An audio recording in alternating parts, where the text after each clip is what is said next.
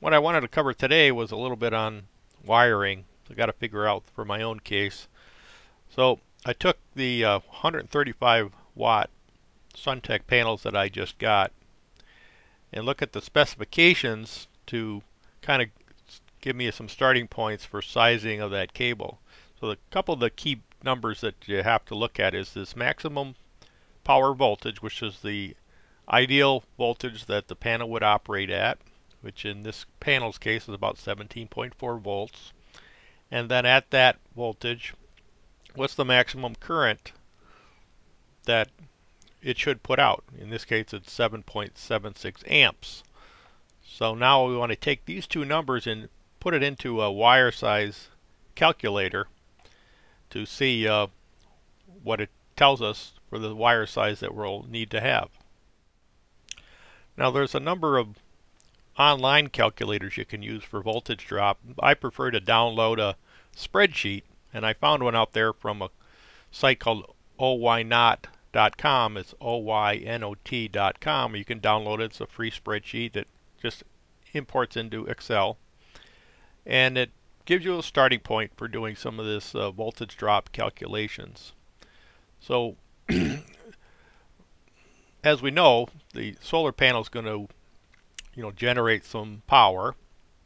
So in these blue blocks here, you're allowed to enter some of the basics about your particular system. So in my case, I'm going to take that 17.4 from the array maximum power point voltage.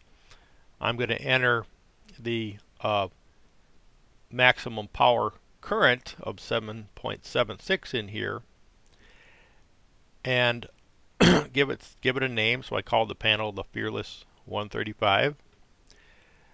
Now all solar panel, commercial solar panels, come off with 10 gauge wire, and to start with, I'll just assume I'm going to go 100 feet with it. Now this 100 feet is actually 100 feet of wire, so it's 50 feet one way, 50 feet back, so you're really only going 50 feet away.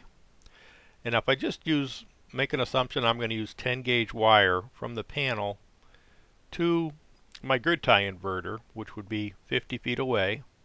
This is telling me that with this particular panel, I'm going to lose 4.54% of my voltage is going to drop over that distance, basically meaning it's not going to be at the grid tie inverter. There's going to be losses in the wiring itself.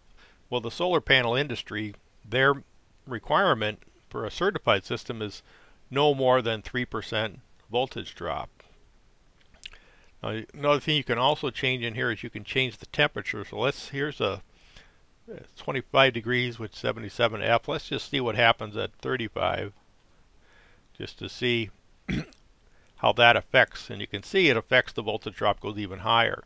So if you live in a hot temperature zone, you can really be affected by that. If I go down to 0 C, which is freezing temperature, the voltage drop improves a little bit, but it's still above that 3% minimum. So let me get back to 25 as kind of the nominal.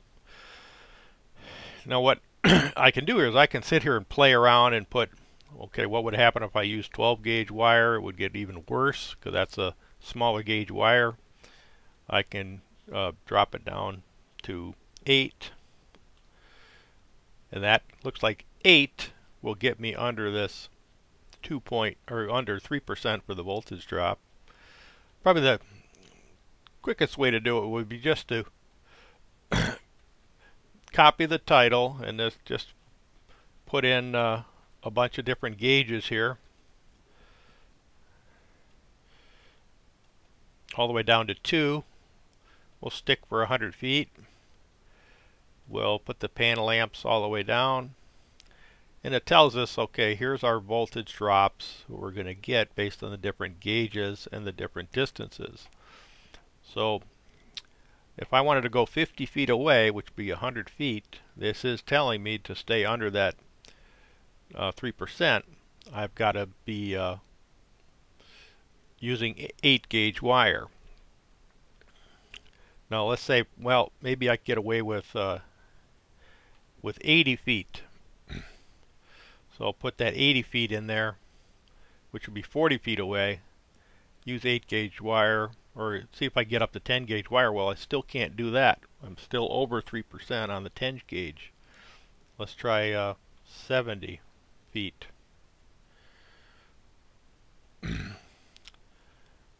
I'm still not there, so I'm going to have to go probably to 65 feet if I wanted to stick with using 10 gauge wire. I can finally get under the 3% voltage drop for that distance, but obviously my distance is getting short. So anyway, that gives you an idea how you can use this to be able to predict what your voltage drop is going to be based on the wire gauge that you're going to use, and based on the panel maximum power point voltage and maximum power point current for it. So let's look at another way to use it. Okay, so let's say, all right, I know I got 3 panels I'm going to want to put up, but instead of going 100 feet for each of them all the way back to different grid tie inverters, I'm gonna only go, let's say, 10 feet to a combiner box, so that'd be 20 feet of wire for each. And that tells me that I'm going to have less than a 1% voltage drop just going from the panel to a combiner box. Now, let's say I have this combiner box within 10 feet of the panels. Then I want to run from that combiner box back to my grid tie inverter. Okay, so that brings us down to here. So the array to the combiner box is shown here. We've only dropped our 1%, but now our current has jumped up to 23 amps. So now I'm going to have to deal with carrying 23 amps from this combiner box to either a charge controller or a grid tie inverter. In this case, I'll just assume the grid tie inverter case. Well, if I assume using just 2 gauge wire, and that distance from the combiner box to the grid tie inverter is 100 feet of wire, that's 50 feet away, you can see that allows us to,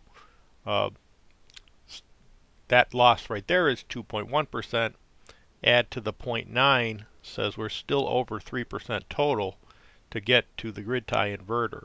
So I would really have to drop down to about a 1 gauge wire to get the total of these two to be under 3. Now you can carry this down further if you're running from instead of a grid tie inverter at this level, you are going to a charge controller, then through a breaker to get to your batteries, then from the breaker to the battery itself, having even more heavier gauge wire. You can even put in the 01 and 00 double aught, triple aught wires to get the total losses down to as low as you can afford to put it. So this tool itself allows you to play around with the wire gauges, the distances, to be able to have your total drop be as low as you want to have it. Now obviously for a PV system, your target is 3% to have a system that's going to be commissioned, but you obviously can make a decision on your own based on the costs of how you want to divide this up. Anyway, I just thought I'd share that.